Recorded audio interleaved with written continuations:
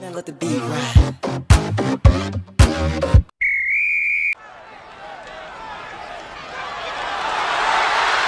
Welcome to the sports edition of the High Chicago podcast. How's everyone doing today?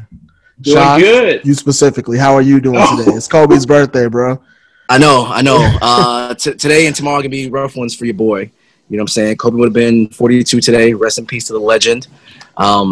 I'm all right. I've been thinking about some of my favorite Kobe moments. And one of my favorite ones all time, real quick, is just his last game. That April 2016 where he dropped that 60 points.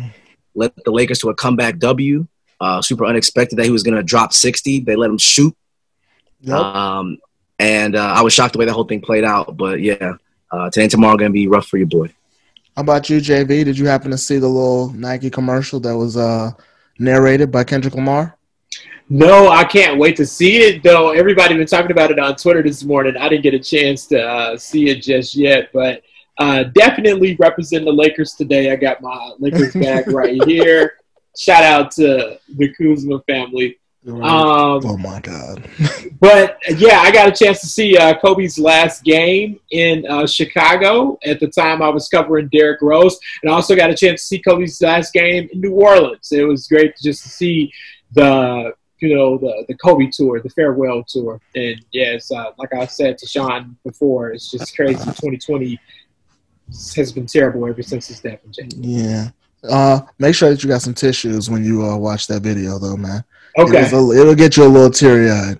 I'm sure it will. Kobe is forever missed. I do remember watching that game. I actually missed work the next morning because it was so late. So that's one thing I remember was like, oh, this is amazing. They're really going to let him shoot the entire time. Yeah. That's fantastic, man. It was fucking lit, bro. And one of my biggest regrets in life is never seeing Kobe play live. That one me too. That just sucks. But JV, shout out to you for being able to see that a couple times. But it's dope. Yeah. Right. But we're going to hit on something. We're going to keep it serious for a second. The Masai Ujiri film or video. So for people who don't know, last year when the Toronto Raptors won the NBA championship, Masai Ujiri, the team president of the Toronto Raptors, came down from the stands to try to get to the court to get with his team and celebrate winning a championship. It's the biggest event that can happen in sports is winning a championship. Mm-hmm. And he was approached by an Alameda County police officer and Alan Strickland.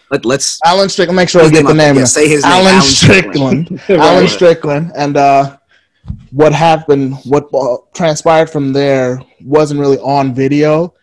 Only thing that was on video was what happened after the situation. And what had ended up transpiring after that was that they went and tried to sue.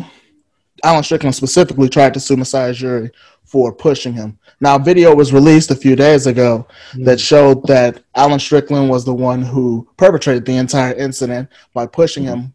And while Masai Ujiri was trying to show his credentials, he pushed him a second time, which led to the shove back by Masai Ujiri.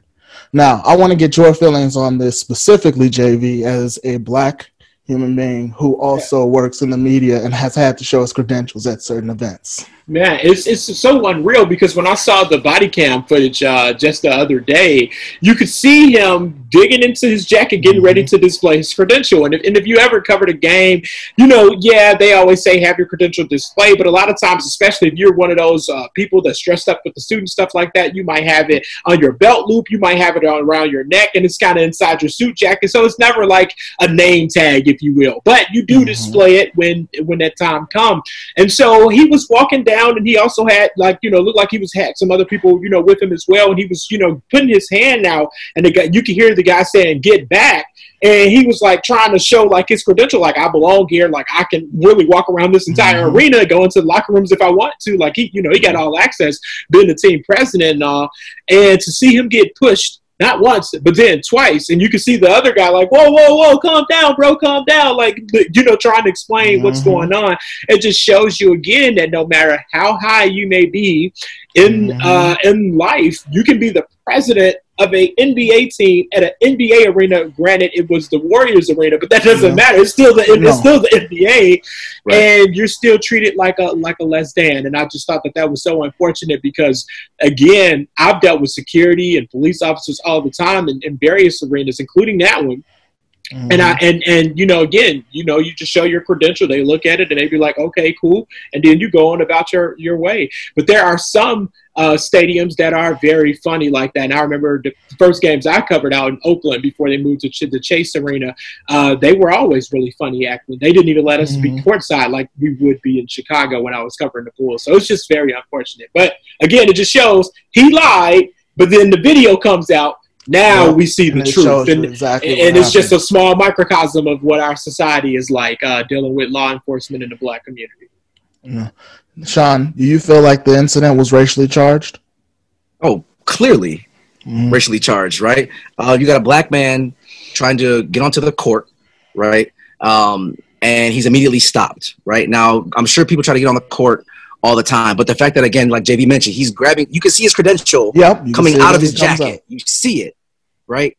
And for him to be stopped and then told to get back and then pushed twice is out of control. Not only is that part out of control for me, it was the lie and the attempted cover-up too, right? So Alan Strickland said that Ujiri assaulted him.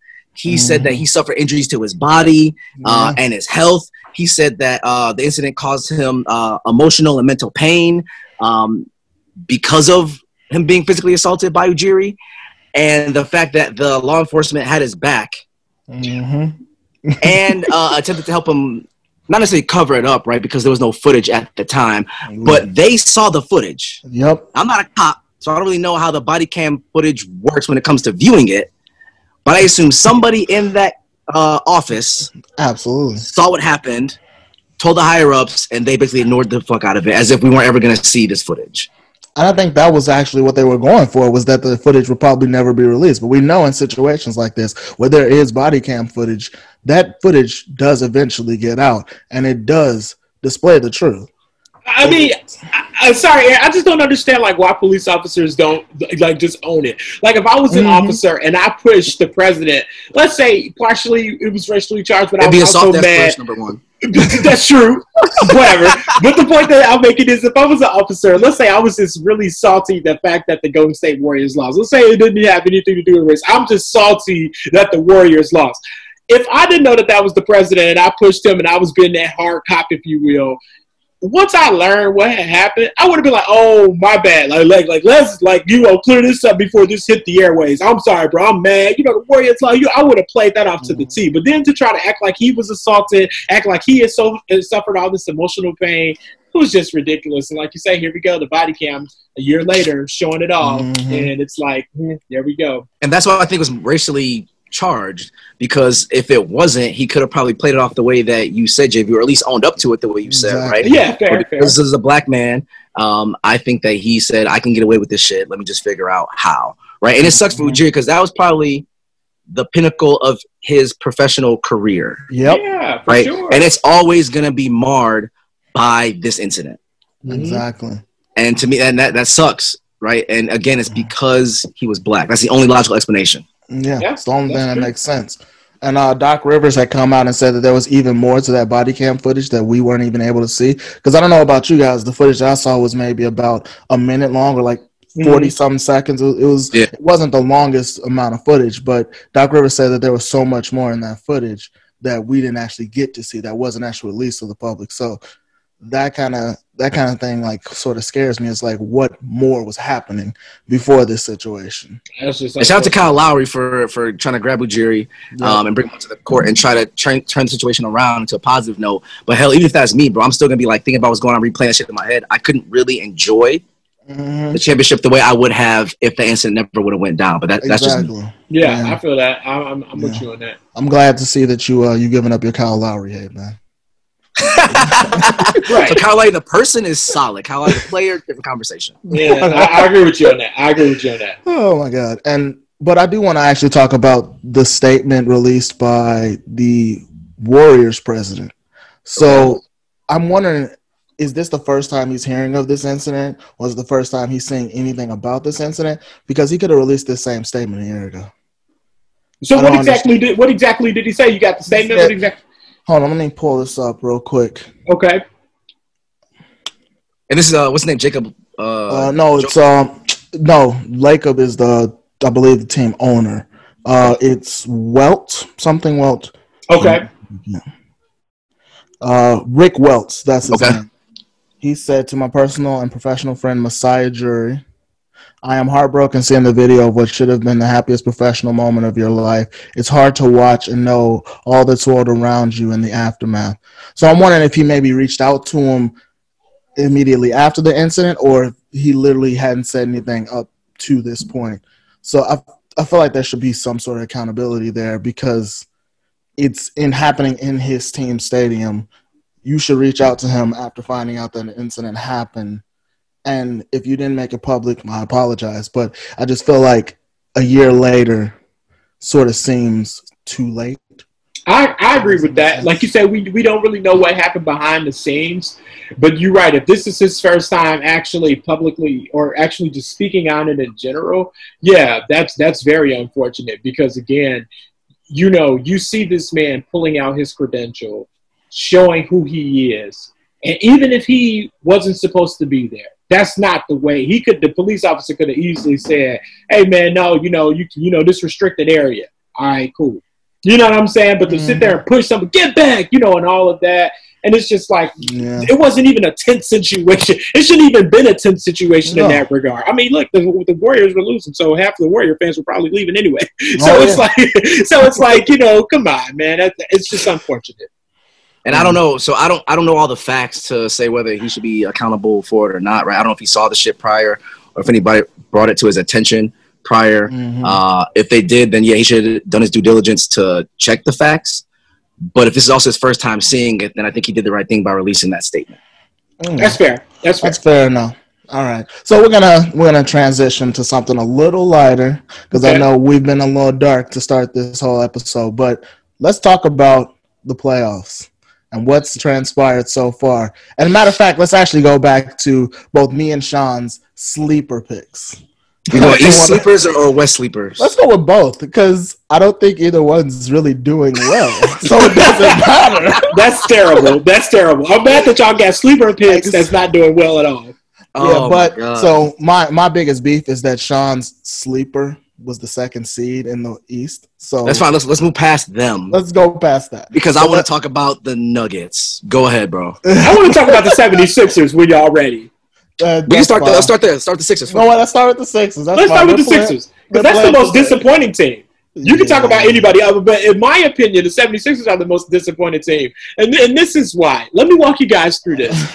With Brett, this is the end of the Brett Brown era. Let me just put that out there. I mean, it was on the Philly, it was on Philly.com this morning. Let me put this out here. Brett Brown came into the Philadelphia 76ers with a terrible team. They were 19 and 63 back in that 13-14 era, right?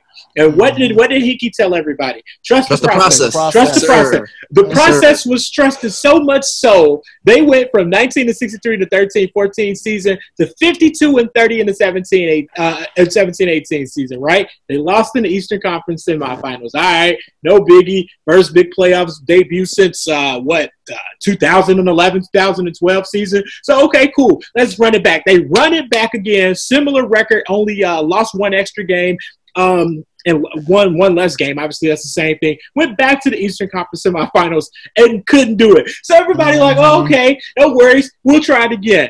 What's going on this year? And Sean, I know this is your sleeper team, and I get it. Wrong. No, this is Aaron's sleeper team. This is Aaron. Oh, my bad. My fault. Let me watch the episodes. Make sure you watch the episodes, Jay. My bad. That's on me. That's on me. I'll take that. Let me throw it to you, Aaron. What's going on with the 76ers? I don't understand. What's going on with them? I had one thing in my mind when it came to this matchup. It was that Joel Embiid could try to lift this team as much as he could. And let's be honest, right now, he's the best player in this series, but it doesn't fucking matter. No, it doesn't. Because he's not getting the help from the rest of his team. Tobias Harris, who I thought would be the guy, man's averaging fucking 14 points on 33% shooting. He has been awful. Oof. Well, the fact that you thought he would be the guy is dumb on your part. Go ahead. The guy has averaged 20 points since 2017. And Tobias said 20. Tobias 20. I mean, fuck, that's more than 14, and it was on 47% shooting. He has regressed quite a bit in these playoffs and shrunk, and it's basically up to Joel Embiid, Josh Richardson, and Shake fucking Milton to try to lift this team up as much as they can, and it's not working. Even if Tobias went from 14 to 20, they're still not winning any of these damn games. Well, missed shots create opportunities for the other team. So you take back those missed shots, because that's the biggest issue with him. It's not that he's averaging 14; it's that he's averaging it on 33% shooting. No, the biggest issue for the Sixers is they don't have Ben Simmons. I mean, yes. Let's call it what it is, right? But you were dumb for picking the Sixers, knowing damn well Ben Simmons was out. That was dumb. JV, do you agree? Well, I agree. I would say this. They're going to go from trust the process to 3-2-1 Cancun because I don't see Boston losing this game, and I know this is pre-recorded, but right now Boston is up 39-38 in the second quarter, even though Philadelphia outscored them 32-27 in the first. So Boston holds you brought up – my bad. I want to talk about Brett Brown because you brought up Brett Brown, right? And he's probably going to be fired, no problem. So I read a report today talking about he's the one that didn't want Jimmy Butler to come back. That's dumb. Because he couldn't handle Jimmy's ego, and Jimmy was too outspoken, right? So you take an all-star, a potential all-NBA player, you get rid of him, right? And then you pay Tobias Harris, 5 years, $180 million? This man's making $36 million a year. That's more than Dame. That's more than CJ. That's more than AD. That's more than Giannis. And you think that him being your second-best player, or second-best scorer, I should say, right? Supposed to be. Yeah. Was going to take you guys past the semifinals, to the finals, to the championship? No. Because you got always injured Embiid. You got can't shoot Ben Simmons. You got old ass Al Horford. And then you got overpaid. Absolutely not even a part of this damn team right now. No, terrible. Terrible. The Sixers are shit. Can I do my favorite Brett Brown impersonation? Sure, I couldn't handle Jimmy Butler, so I thought Tobias Harris was going to be the guy. And clearly, I've got to be finding me a new job. I'll be the new head coach of the Chicago Bulls. They should have chose Jimmy. They should have chose Jimmy over Tobias. Brett Brown to the Bulls. I'm calling it. God, no. Oh, that's right. They still don't have a coach, huh? They don't have a coach. I mean, we just fired Boylan less than a week ago, so we'll get there. Yeah. Plenty of time. It's going to be a revolving door. Brett Brown is going to get fired in Philly after tonight, and he's going to be introduced to Chicago later next week. I'm putting my money on that. I mean, he'd be better than a lot of the coaches you've had besides Tibbs. So. Right. Well, yeah, so I don't care about who we had. I care about the future. Brett Brown is not the future. Okay. I'm just throwing out there. I want Ime Udoka or I want Adrian Griffin. Those are my top two candidates if the Bulls pick a new, fresh coach. Get Alvin Gentry from New Orleans. Old ass out of here. I'm good. Gentry's a little old, yeah. Can we talk about the Nuggets? Yeah, let's talk about the Nuggets. Let's talk about the Nuggets. Sean, the fact that you thought a guy who's built like a 7-foot me was going to carry this team. Like a 7-foot me. Was going to carry this team past Donovan Mitchell and Mike Conley. It's kind of crazy. And the Stifle Tower. It's only 2-1. It's only 2-1. Let's get that clear. Right. No. Let's have context here. What happened in the last game, Sean? Bro. They got absolutely demolished. So Mike Conley went off and saw the birth of his kid. Yep. You know what I'm saying? And then came back and smacked a career high 7 threes against Denver. So in my mind, right, I'm going to chalk that one up as luck. This man was on a high from having the birth of his child. So wait a minute. So JV, right, after the birth of your child, did you go back and do anything great? No. Not like that. Probably not. Right. Not like that. So I'm going to just chalk that one up. You know what I'm saying? But also, they're allowing 18 threes a game. You're not going to beat anybody when you allow 18 made threes a game. That's fair. You're not. Denver can't score in the fucking post because the Stifle Tower is locking them up. Mm-hmm.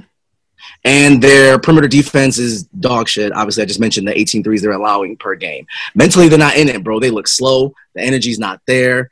They're not hustling back on defense. So this is not the regular season Nuggets that I saw.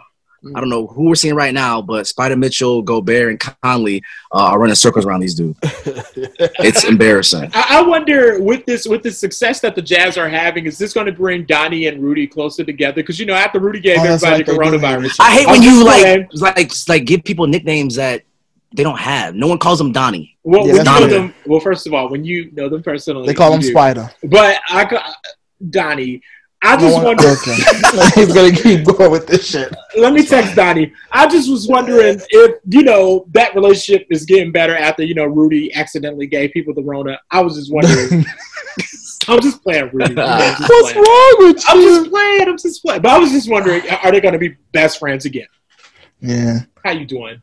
But, yeah, it's pretty bad, Sean, when you choose a team that should be a favorite in their first round Right. playoff matchup as your sleeper, and they're losing that matchup.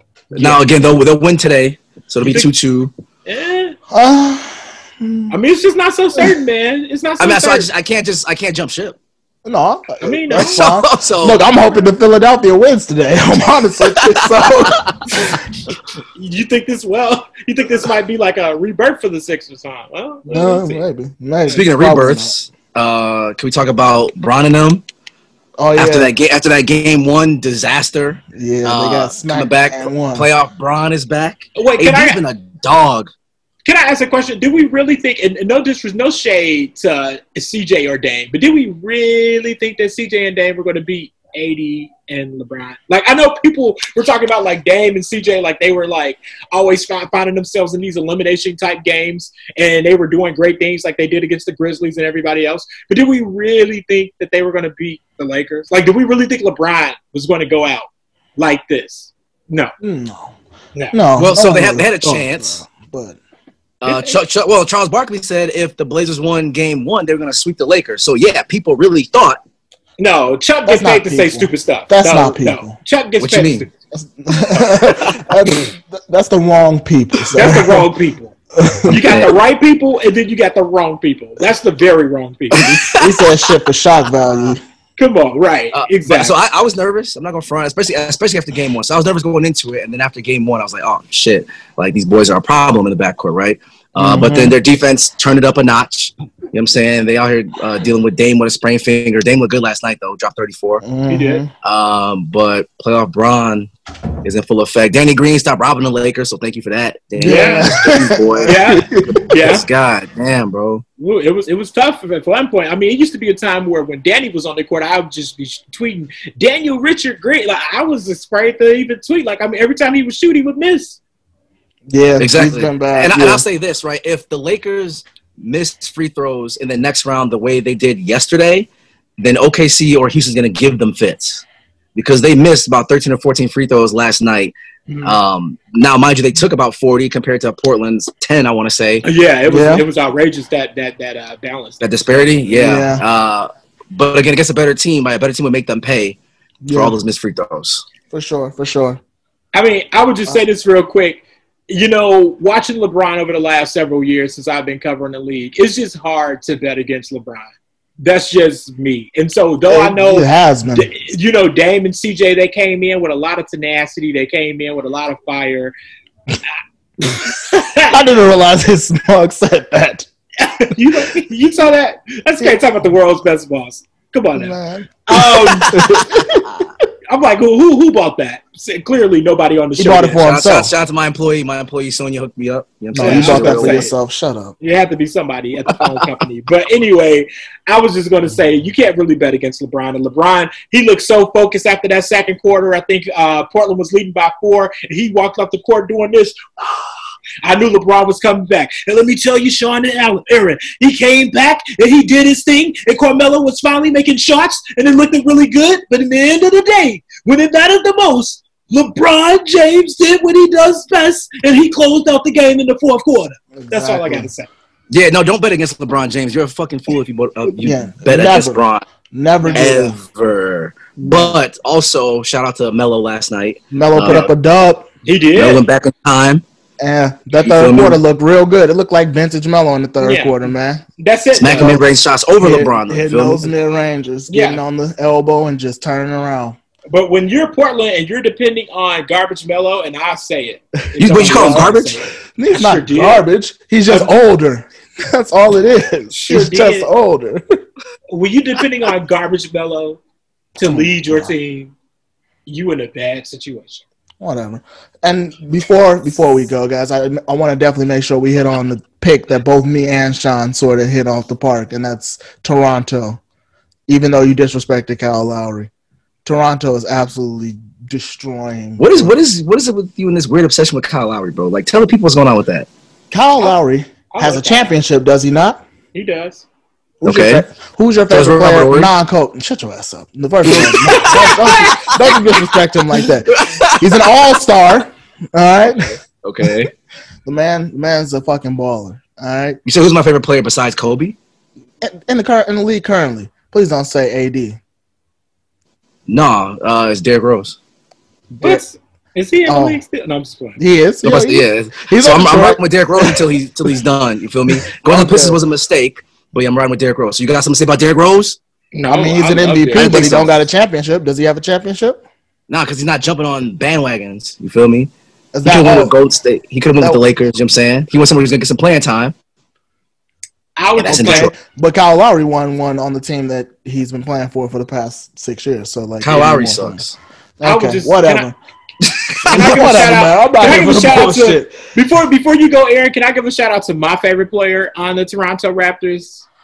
Wait, hold up. Don't Is tell it me. Fred VanVleet? Shut up, Fred VanVleet. Shut up. Let me talk about Fred VanVleet for a second. Rockford, Illinois' very own. If we had Chicago, what? Shut up, man.